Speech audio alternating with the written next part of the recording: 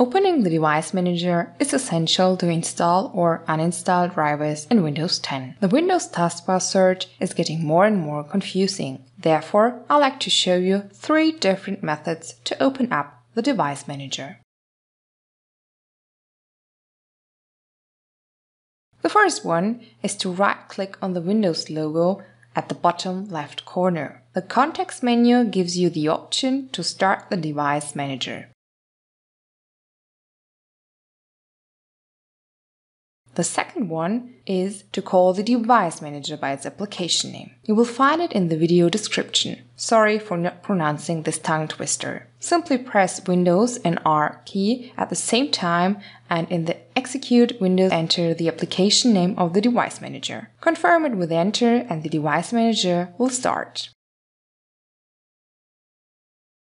The third option is to search for this PC in the taskbar and right-click on the icon. Choose Properties. You can now click on Device Manager and it will open up. I am aware that there are several other options to start the Device Manager. Feel free to comment the one you like the most.